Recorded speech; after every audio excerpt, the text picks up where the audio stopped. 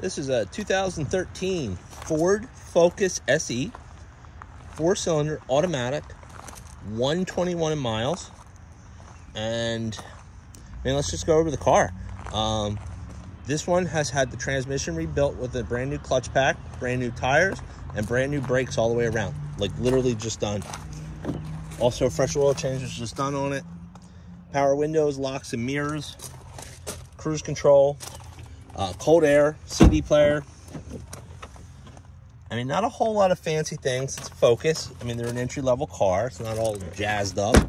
And this car did not come fully detailed. So you might see a little bit of dirt here and there. The trunk has a little bit of staining on the carpet. But overall, nice car. I mean, the paint's sharp.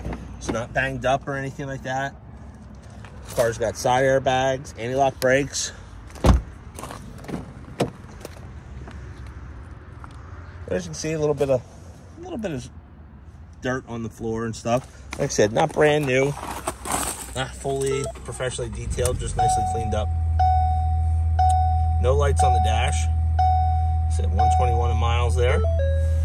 There's all your climate, radio and climate control features down here. I'll pop the hood here for you and show you the trunk. Brand new PA inspection, good until January 2025.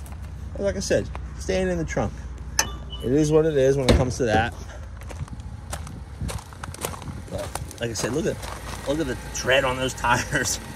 And like I said, they just put brand new brakes on it also. January 2025 inspection. I'll pop the hood. Motor sounds super quiet, actually. I mean, I could practically whisper over it. Looks like a newer motor mount there on the front. As I'm just popping the hood here and looking at the things. That's a common thing for these also.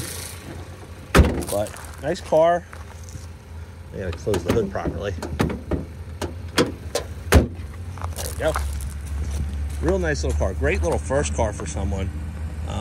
Everything's serviced and ready to rock and roll. Hard to knock a little Ford Focus like this. And that's what we try to do. We bought this one from someone we know personally, and he assured us that everything was handled and everything's done, and it shows. I appreciate you watching the video. Please like, please subscribe. Please watch some more videos if you're looking for a car. We've got a lot of cars posted on YouTube here, and we'll see you on the next video. Thanks.